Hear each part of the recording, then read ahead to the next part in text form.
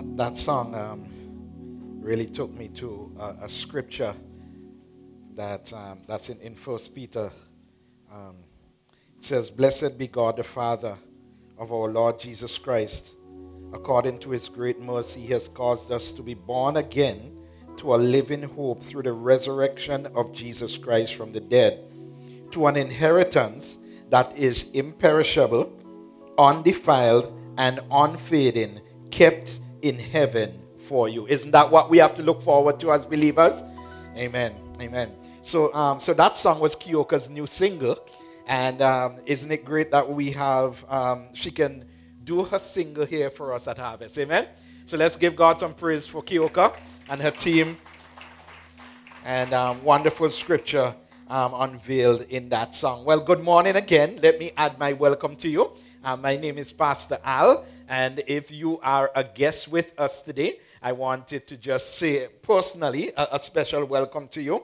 And we love Bibles here at Harvest. So if you need a Bible, please go ahead and raise your hands. Either a Bible or a sermon outline. And our ushers will be happy to get a Bible to you. We usually read here from the ESV, which is the English Standard Version. Really easy to follow, really easy to read. So we'd love for you to be able to do that. So just raise your hand really high. They'll get a Bible and a sermon outline into your hands. This morning, I am going to be coming out of our Acts series, and I'm going to, this morning, be doing a single sermon on church membership. Now, I often wonder, and this is a question for all of us, why is church membership important? Okay? And I'm sure that many of you have asked that question before. Why is church membership important? And I want to ask, and I also want to answer that question for you today. So many of you attend a church, and many of you have been attending here, right? And you don't know, and to be quite honest, some of us are uninformed as to what the Bible has to say about the importance of church membership. So we want to be able to unpack that today, and we're going to ask and answer the question, why is church membership so important? And for those of you who are joining us online, welcome. And I trust that you will be able to follow along with us as we unravel and unpack God's word today. Now, why is church membership so important? The universal church, the body of Christ, is composed of, listen to this carefully, true believers in Christ. And local churches are a microcosm of the church universal. So as believers, we have our names written in the Lamb's Book of Life. So once someone gives their life to Jesus Christ, your name is written in the Lamb's Book of Life, and no one can blot it out. Okay? That's what Revelation chapter 20 and verse 12 tells us. And it is that important that we catch this. It is important to commit loved ones to a local church where we can give of our resources, serve others, and be accountable. So I want us to focus on that this weekend, right? As we turn to several scriptures, so today there are probably about 3 scriptures that we're going to be looking at to help you see those truths and help to answer the question, why is church membership so important? We want to see them. We want to understand them. We want to embrace them. So the goal is for you to embrace them for yourself, right? With the hope that, listen to this, everyone look at me. If you are not a member, you will be one. You will become one. And if you are, the goal of this message is to kind of stoke that fire, to encourage you, to fire you up all the more that you have already committed to becoming a church member. So the first passage that I want us to look at this morning comes from 1 Peter. So if you will, turn with me there to 1 Peter. 1 Peter chapter 5, right? This is the first passage. And what happened? Peter has just concluded telling us, right, that in the midst of suffering, right, it's all good. And we've been studying that even as we've been studying the book of Acts, right? And then he says here in 1 Peter chapter 5 and verse 1, so I exhort the members, the elders among you. Everybody got your eyes in scripture? All right, so let's go. So 1 Peter chapter 5 and verse 1. So I exhort the elders among you as a fellow elder and a witness of the sufferings of Christ, as well as a partaker in the glory that is going to be revealed.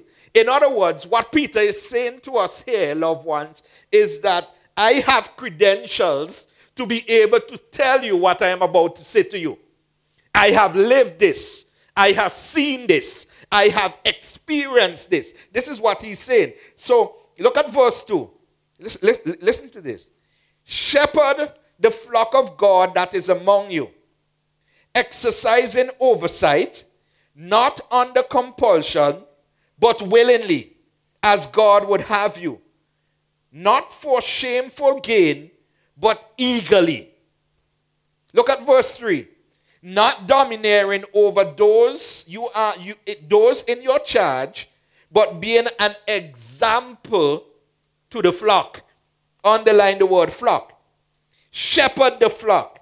Be an example to the flock, he's saying. So the question is, who's the flock? It's a good question, right? Coming right out of scripture here. Who's the flock? Who is it? Who comprises the flock? Right? Who are the elders responsible to shepherd? As in, when we talk about shepherd here, as in lead, as in protect, as in provide for, you can't say that it's people who just attend. Because not everyone is a believer who attends a church. Everybody agrees with that? Right? And the church, the flock of the great shepherd, is not only comprised of believers. Nor can you say it's all professing believers who comprise the flock. Because not all are really professing believers. As a matter of fact, Matthew 15 and verse 8 tells us this. They honor me with their lips, but their hearts are far from me. That's what Jesus said. So there are some, let me break it down for you. There are some who would come to church and they would sing. They would raise their hands. They would say, well, I am praising God with my lips. Man looks at the outward appearance,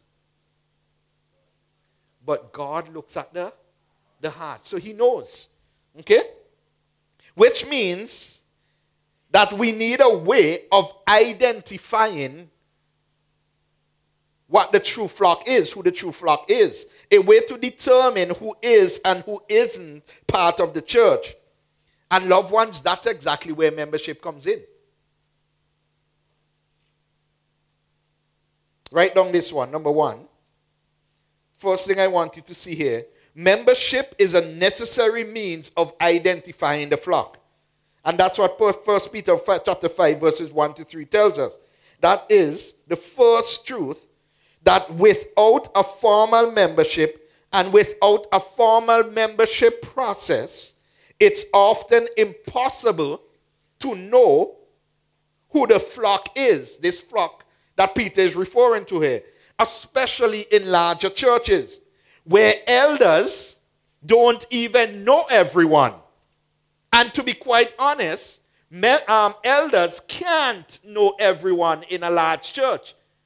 When we get to a church our size, I met someone in step 1 last week who told me that they've been coming to Harvest since August.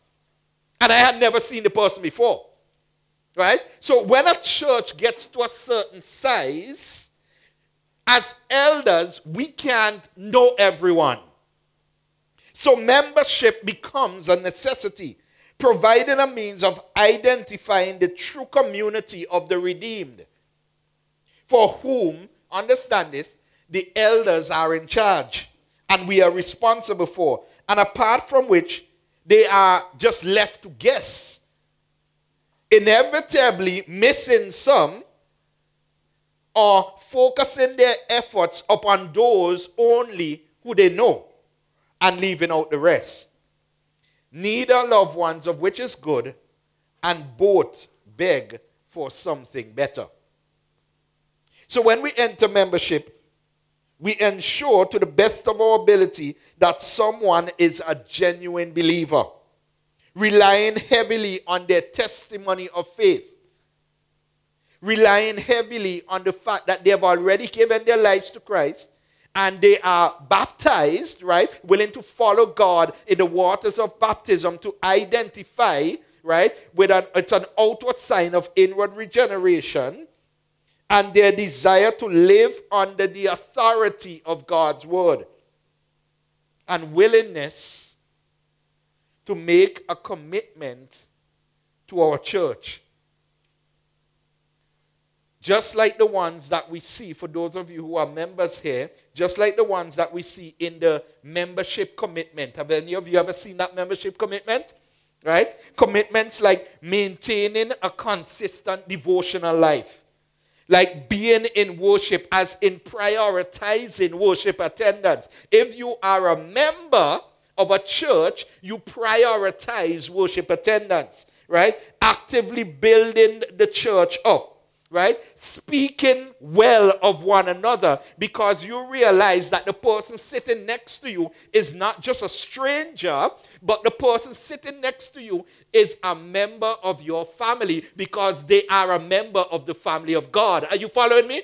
So this is how important membership is. And things like tithing, giving above your offering, right? Tithing to the local church. And in addition to their testimony and life, those things help to determine that they are indeed part of the flock, and therefore worthy to receive the right hand of fellowship, as Paul says in Galatians chapter 2 and verse 9. You know, when I saw this phrase, right hand of fellowship, how many of you have ever heard that phrase before? Right? The right hand of fellowship. Yeah. So what does that mean when it talks about the right hand of fellowship? It's a biblical phrase, and it refers to the approval and the affirmation of the elders that a person is part of God's family and welcomed as a member. And as such, it's the closest reference to formal membership that we have in the Bible. Used then, just like now, it seems here to identify the flock that Peter is talking about here. And that's the first truth of a church that's built for this. That, listen, the first truth is that membership is a necessary means of identifying who the flock is. So as elders, if you are not a member, if we don't know who you are, how can we shepherd you? How can we care for you? How can we reach out to you? Here's the second thing. Membership is a tangible demonstration of a spiritual reality. And this is what 1 Corinthians chapter 12, verse 27 tells us. The spiritual reality, first of all, that having embraced God's free gift of salvation, we are members of the body of Christ. Or as Paul says it here in 1 Corinthians chapter 12, verse 27, now you are the body of Christ and individually members of it. And what the Apostle Paul is doing here, he's using metaphorical language. This is a metaphor that Paul uses here to show that while we are unique and different, we are also connected. Because if as the flock, if as members, we are members of the body of Christ, the local church, then there is a connection. Just like parts of the body. It's a spiritual reality. And membership in a local church is a tangible demonstration of it. An outward means of reflecting what is an inward truth. that while we are all different, we are all connected. We're connected to each other because we are members of the family of God. And that's how important it is. So it's a tangible demonstration of a spiritual reality that the hand cannot say to the foot, I don't need you. Right? So in the body of Christ, we need each other, don't we? We need each other. Turn to the person next to you and just tell them, I need you.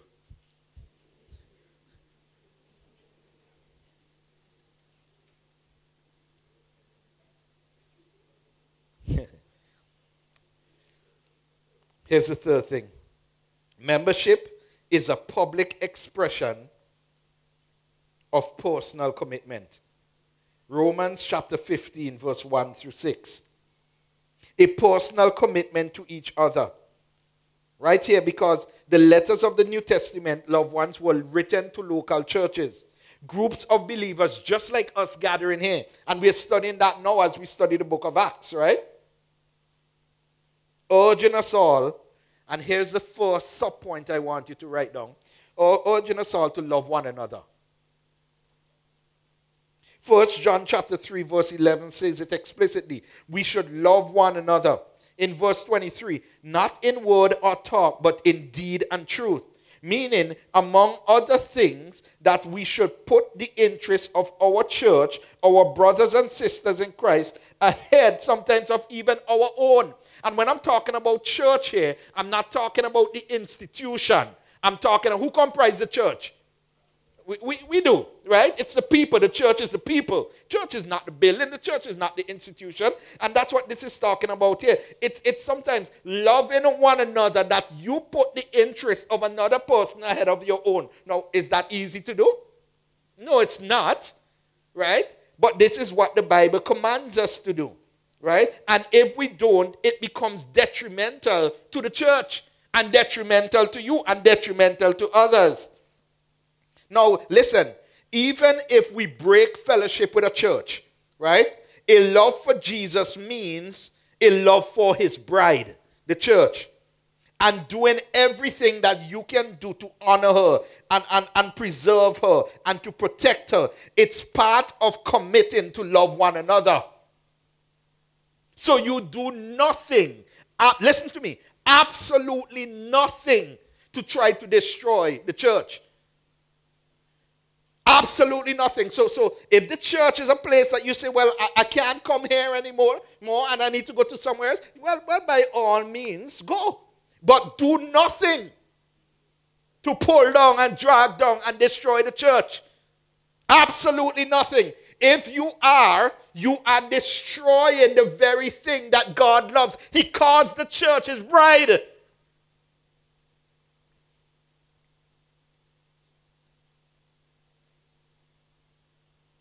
So membership is a public expression of a personal commitment to love one another. How are we doing at loving one another? We doing okay? You guys feel loved? Your love tanks are filled? All right, scale of 1 to 10. Where's your love tank? Where's your love tank? Right? 1 being the lowest, 10 being the highest. Where's your love tank? 8. Some people say 8. That's great. That's great. That's great. Here's the next thing. Membership is a public expression of a personal commitment to belong together. And that's clearly, and we've been studying this in the book of Acts, Acts 2:42, who devoted themselves, and he says this, or committed themselves to fellowship, belonging together in mutual partnership. It is a commitment that guards our hearts against, listen, a lone ranger mentality, and spares us from the aches of loneliness. So listen, membership is a public expression of a personal commitment to belong together, so that you don't try to live your Christian life on your own. a Lone Ranger mentality. If you have been coming to Harvest for any time, you will know that we don't believe in the Lone Ranger Christian thing. I stay home, I read my Bible, I pray, I watch TV, and I'm good to go. Nonsense! Not even biblical. Not biblical. Get it out of your minds. Get it out of your heart. Listen to me. It's a trick of the devil. There is nothing called a Lone Ranger Christian. Well, I can do this thing all on my own. It's me and God, me and God, me and God. Really, the devil will eat you and he will chew you up and spit you out. Here is why. Because membership is a public expression of a personal commitment to belong together. The reason, and we're studying this through the book of Acts right now, the reason that the church was created, that God, remember he said, it's better that I go so that I can send a comforter. And he says, listen, I want you to go out and form the church. If he wanted the disciples to do their own thing, he would have said, 12 of you, just disperse and go do your own thing. No, that's not what he says. So it's important that we belong together. Amen? Here's the third commitment, to bear with one another. And for this, I'd like for you to turn to Romans chapter 15 and verse 1. Everybody turn there with me. Romans chapter 15 and verse 1. Everybody got it? Good, I love hearing those pages turning.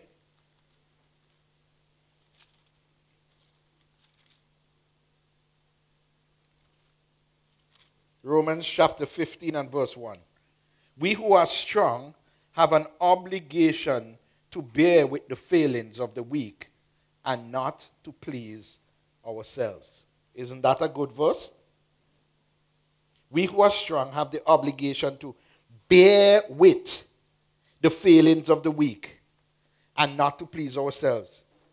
You could easily write next to that word to persevere, right? And that will just nail that verse right there. Meaning that we have an obligation to persevere in the church, to bear with people when they're difficult, to stay the course when they fail us, to hang in there when times are tough, to stick with it when you're disappointed, even when you are disappointed by your leaders.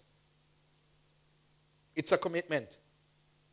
It's a biblical commitment. Listen to me carefully. To bear with each other. Here's the fourth commitment. To build one another up. Build one another up. Romans 15 and verse 2. Look at it there. Let each of us please his neighbor for his good, to build him up.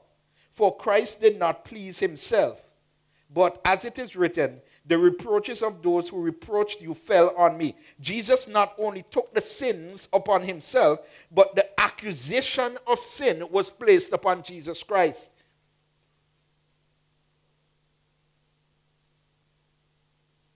And he did so for two reasons. Here's the first reason.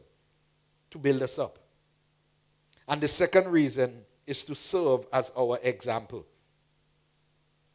That we will do the same. That we will build one another up. And this not only qualifies to your neighbor, but it qualifies to the person who's sitting next to you. And that person sitting next to you in the church should be top of your list. People with whom you worship, people with whom you do ministry, people with whom you do life. It's a commitment to every single one of us. And we should make this publicly, expressing this publicly.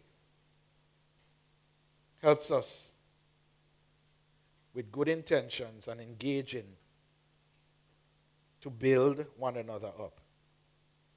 Here's the fifth one, to live in harmony. So after saying that scriptures were written for our instruction, endurance, and hope, Paul says in Romans 15, 5 and 6, look at it. 15 verses 5 and 6.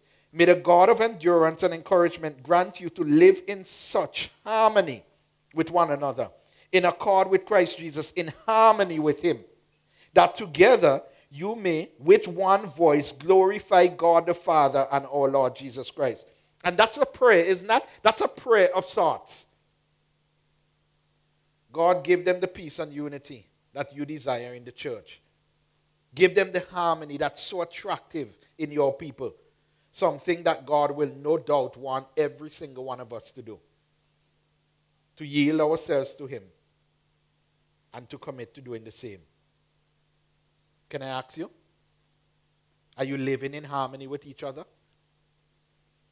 Are you? To the best of your ability, are you living in harmony with each other? Because that's so important for us as a church, to live in harmony, to have unity among us. Amen? Listen, God's glory departs from a church that's divided. The word is called Ichabod. When God's glory departs, and let me tell you, I sit and I wake up sometimes early in the morning and I'm down on my knees, I'm flat on my face, and I pray, God, help Harvest Bible Chapel to never be a place that your glory departs. But here is how it starts to happen. When there is no harmony among God's people. So as much as you possibly can, live in harmony with each other. Because remember, the church is not the bricks and the columns and the speakers and the truss. It's not that. We are the church. And if we don't live in harmony with each other, God's glory departs. Here's the next one. To serve one another. 1 Peter chapter 4 verse 10 says, as each has received a gift, use it to serve one another. Use it to be all that you can be in the work of the ministry. Use it to stay off of the sidelines. Use it to bless those around you. It's a commitment. And publicly expressing it is a way of saying, not only that you can count on me, but I want to be counted on. I want to be counted on. I want to be involved in God's work here. As I possibly can, to the best of my ability, I will give of my best time, my best talent, and my best treasure to serve the people of Harvest Bible Chapel. Listen, a few years ago, there was a young lady who came to our church. She went through step 1, step 2, and step 3. She became a member. I will tell you, that young lady has been such a blessing to my family.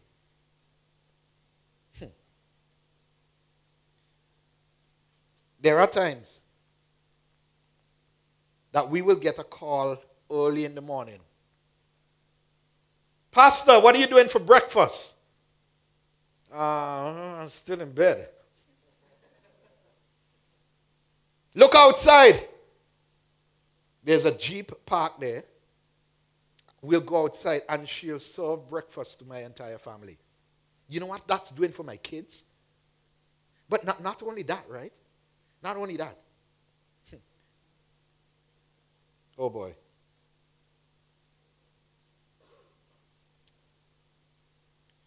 She has a business. And one part of her business is renting vehicles. So there are many times that my Jeep will be down. You know, and I can't get kids to school and my pastoral duties, and you know, she will say, you need a vehicle? She will send someone to bring a Jeep to my house, drop it off. And then at the end of it, I said, well, how much do I owe you? No, nothing. It's like, what in the world? Who created you? You're just so different.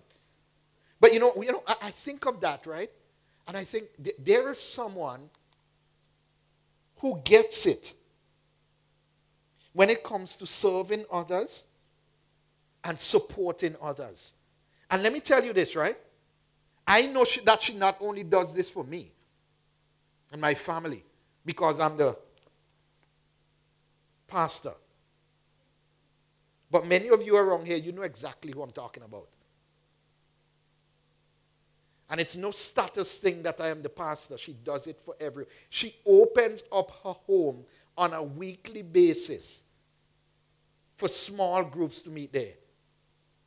So I'll tell you something, right? On a scale of 1 to 10, how much do you think I love that girl?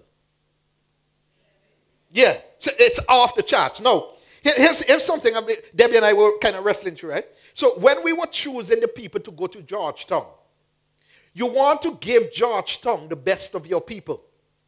And I'll tell you, when her name was the first on the list, and I wrestled, man, oh my goodness, can we send her? She was the first on the list to go to Georgetown. You know why? Because when you're planting a church, you want persons to come alongside you who understands what it means to build one another up, to live in harmony, to serve one another, to support one another. I ask you, how are you doing? How are you doing, loved ones? How are you doing? And that's the seventh commitment. It's to support one another. And that's what Galatians chapter 6 and verse 2 says. It says, bear one another's burdens and so fulfill the law of Christ. So fulfill his ethic, his way of treating one another in the church. Listen, weeping with those who weep. Helping those in need. Supporting one another in the trials of life. How are you doing? Listen, God has given us at Harvest an incredible ministry because we have people from all different walks of life, from many different cultures coming to our church. Have you invited them to your home for lunch? Have you reached out to the students that God has placed in our care? Have you reached out to them? Have you loved them?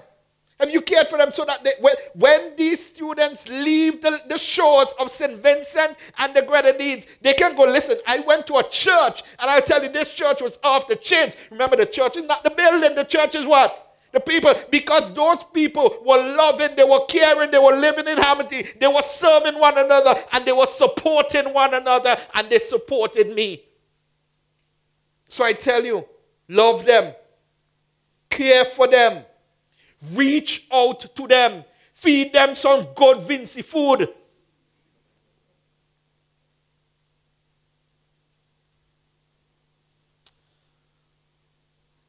And then the last of the four truths here for a church that's built for this is membership is a valuable means of sanctifying our lives. A valuable means of conforming us more and more into the image of Christ. That at the end of the day, loved ones, it's not about us.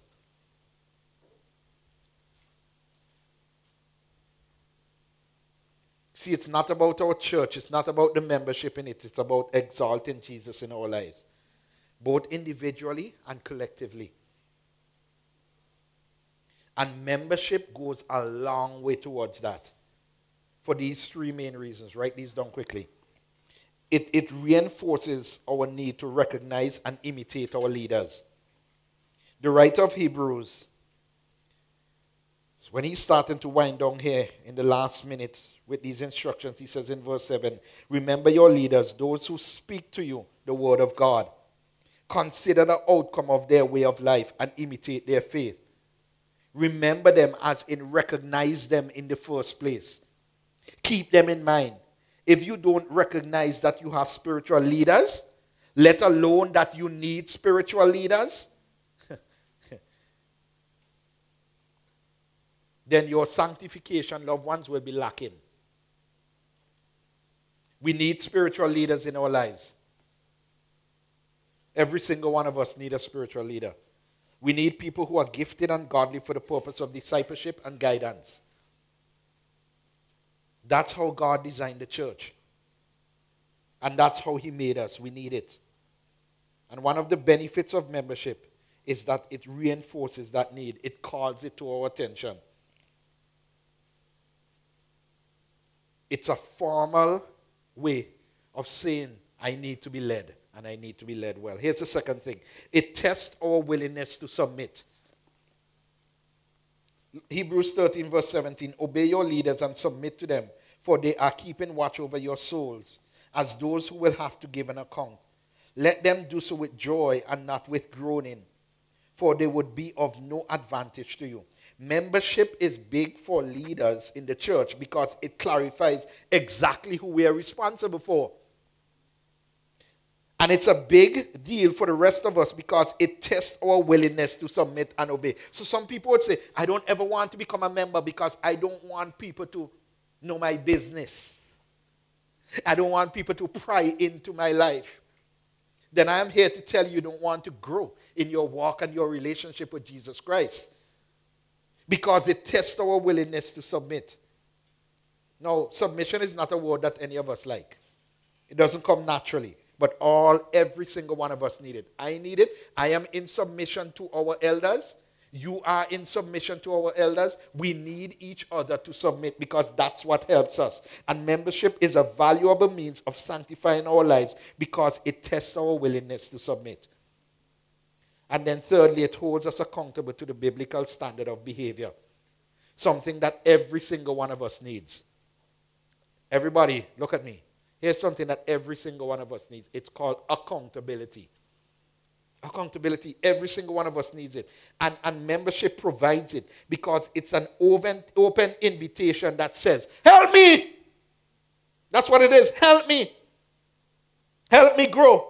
Help me stay away from sin. Help me get out of sin. Help me know the joy of my salvation. And help me do whatever it takes to honor God in my life. It's an open invitation to be held accountable to God's standard of living. That's what membership does. Not that we are being moral police. Going around, boy, how she living her life. Boy, how he's living. No, that's not what I'm saying. But it just helps to keep us accountable. Worthy of our calling. Worthy of our Lord Jesus Christ. And membership is about that kind of accountability.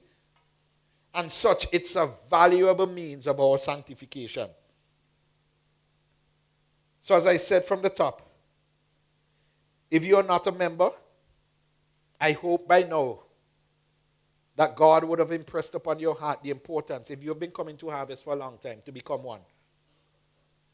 And I hope you will add to yourself the living stone to the household of faith that God is building up right here. And if you are already a member, I hope that you will be encouraged by what you've heard and spurred on even more to love and to good works. Let's pray. Lord, thank you for the design of your church. Thank you for the setting up and the building it up. And providing for it the things like membership. Help us as we live this out. Give us a passion to pass it on for a church that's built for this. We now come, God, to the communion table for that very reason. So that as often as we eat and as often as we drink, God, we will do this in remembrance of you. In Jesus' name, amen.